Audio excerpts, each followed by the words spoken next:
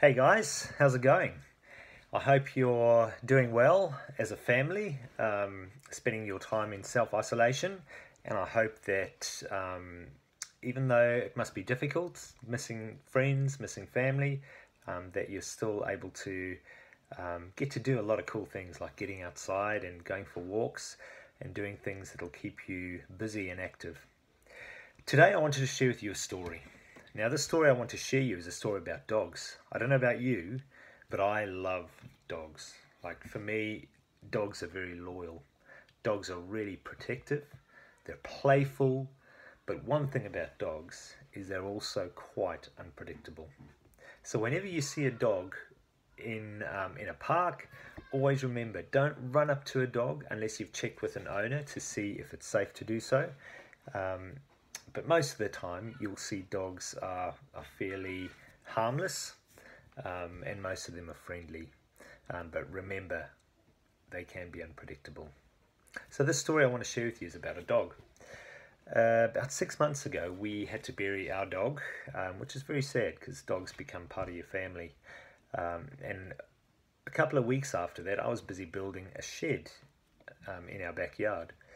And while I was building the shed, Katie, Lexi and Levi had gone down the hill to the bottom of our section where we'd buried Buddy, and they were putting flowers and rocks there that they'd painted just as a little memorial for Buddy. And while they were down there, a person in the neighbourhood was walking their dog, and their dog was quite a large, it was young, about a year old, but a large Rottweiler. And while they were down there visiting Buddy's gravesite, this dog came running up to investigate and see what everyone was doing down there. And Katie saw the dog, so she grabbed Levi and she held Levi up quite high so that the dog couldn't get to Levi.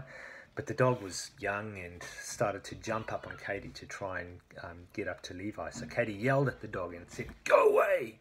That's a good thing to do. If a dog comes to you and approaches you, sometimes the best thing you can do is just to stand still and make lots of noise and yell at the dog. And sometimes that can be quite intimidating. But when the dog turned to go away from Katie, the dog saw Lexi. Now Lexi looked at the dog and the dog looked at Lexi. And Lexi did what most children would do if you saw a dog.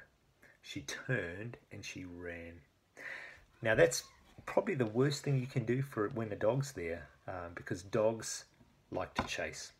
So if anything runs, they chase. And so if you ever see a dog running at you, try and stand still. And I know it can be difficult, but you've just got to be strong, you've got to be courageous, and don't turn and run. But in this situation, Lexi turned and she ran. And as she ran, the dog chased.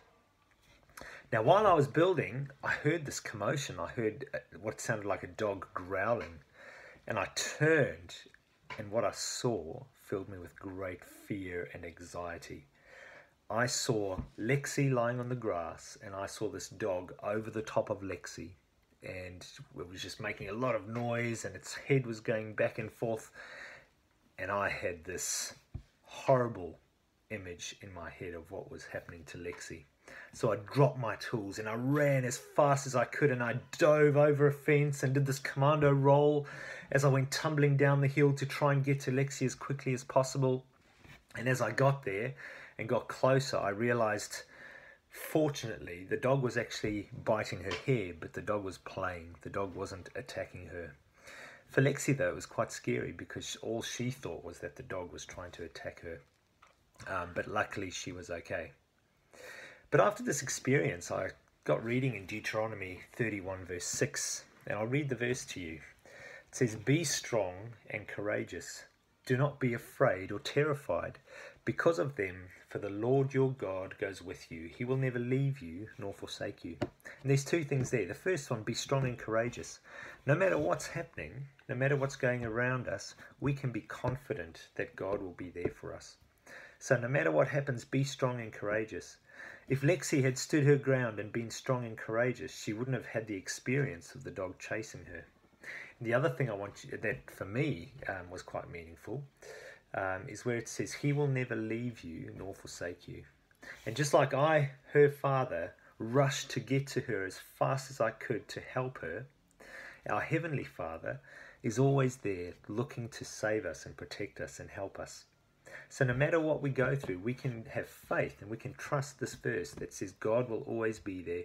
He will never leave us and He will never forsake us. So 4 things to remember. Number 1, be strong. Number 2, and courageous. We don't have to be anxious. We don't have to fear. And the other 2, God will never leave us and He will never forsake us. So always remember that. No matter what happens, we don't have to worry. We don't have to fear, because God is there and He will always be there. Keep well, guys.